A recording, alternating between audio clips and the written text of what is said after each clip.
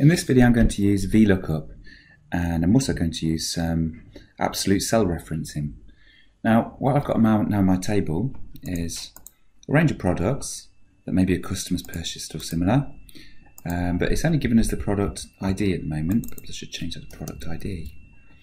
So what I wanted to do is look up, if it says product ID 4, I'd like it to look up from the table what actually is number 4, so iPad. So what I'd hope it to do here is type, it's automatically going to look up 4 for me, and it's going to find iPad and it's going to put the text here. So I'm going to start off with an equals and vLookup. Now there's also hLookup, which is for horizontal lookup, but I'm going to be using vLookup first of all. So I'm going to look up, it gives me a little hand help here. I'm going to look up this value, a comma, from this table down here. So it's highlighted my table, A13 to B18, and index number, it's actually going to be column, not 1, but column number 2 from the table. And I just need those 3 things. So let's just go over what this is doing again. It's looking up F2, which is the number 4, from the table that's A13 to B18, which is over here. Notice I haven't got the title of the table in the selection, and it's going to choose the value from column 2, which is this one. It could be column 3, but I've got no data there.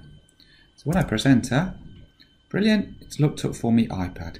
If I change the ID, maybe if it's a 1, it's looking GoPro, or Chromebook, or to a 6, it's looking up PC. Now, all good so far, but I want it to work for all of the values that are in here.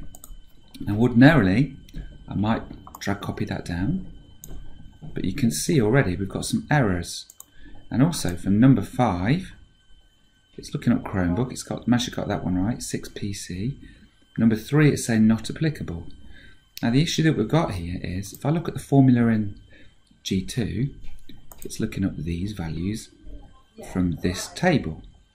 But if I then look at the values in G3, can you see that the table's gone down a row? If I look up the values in, let's go down to the last one, into G9, it's actually looking up the table that's actually off the screen. So what we want it to do is keep pointing to the same table. We don't want it to move. So I'm going to update my original formula.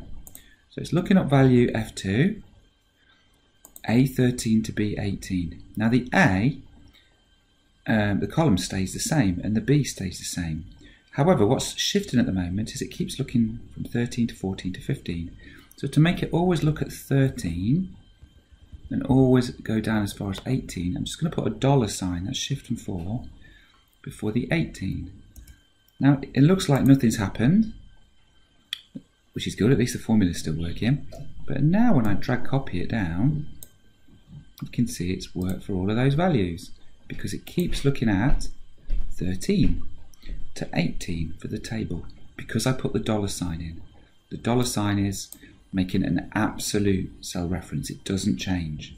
Rather than what was happening before, it was changing. That's called a relative cell reference.